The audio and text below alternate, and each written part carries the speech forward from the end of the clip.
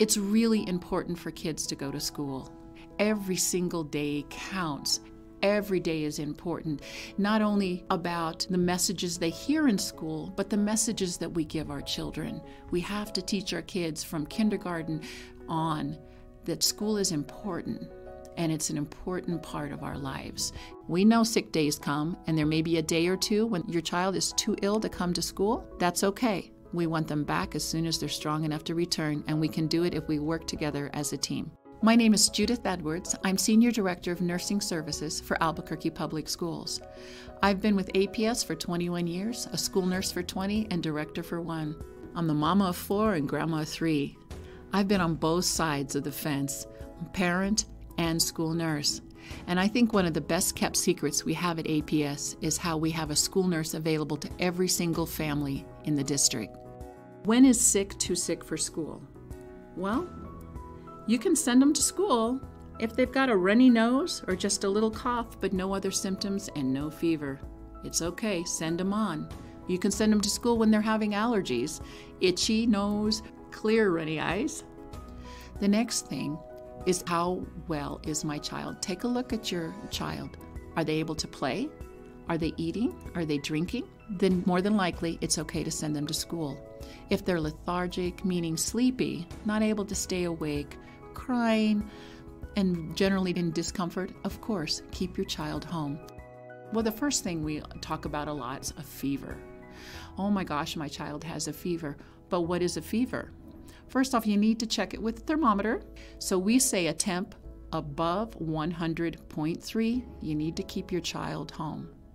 Now remember, when they run around outside in the sun, you come in, take their temperature. Their temperature might be 100.3, but they've been out in the sun. In the morning, they're not feeling well. You don't have that worry. How long do you keep them home? Well, you need to be 24 hours without a fever and no medication on board that might have brought it down.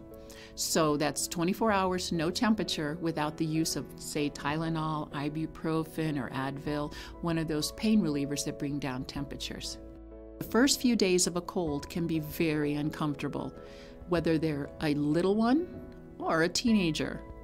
Doesn't matter if they're having a lot of secretions, lots of, well, gosh, snot. You have a ton of snot, sore throat, uncomfortable body aches. Keep them home for the first couple of days of a virus, with or without a fever. But after that first couple of days, they're starting to get better. It's time to return to school.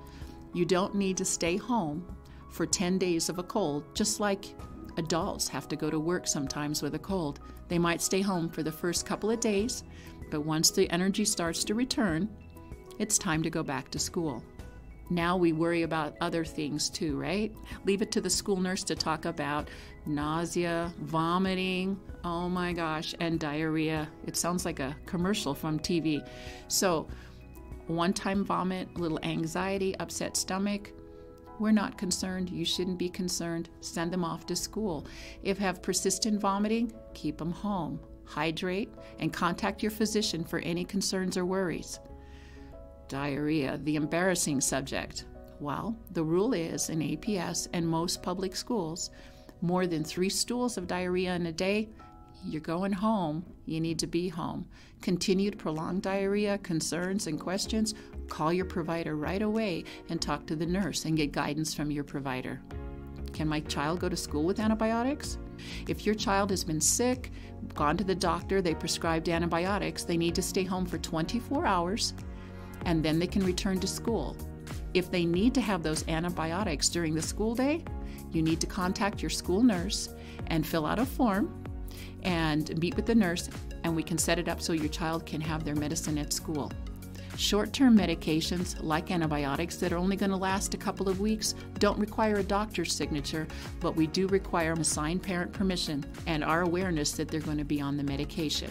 We need to keep your child safe and healthy at home and at school. Another area that comes up, or should say all over, is skin rashes. My child has a rash. Oh gosh, can I send him to school? Well, do you know what caused the rash? Some kids have eczema and can be covered in rash and uncomfortable.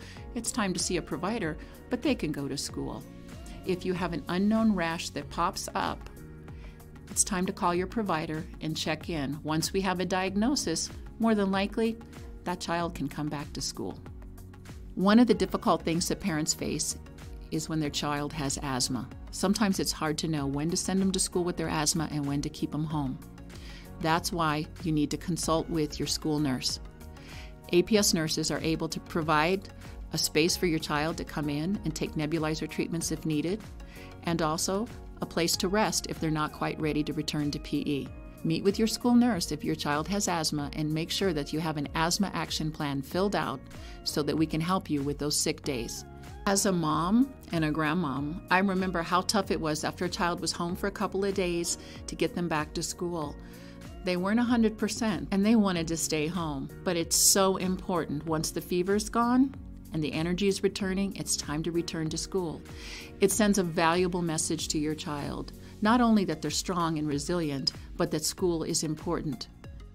APS nurses are here to partner with families, so please feel free to reach out to us if you have any further questions or concerns, or you have special needs for your child. We are always available to answer your questions.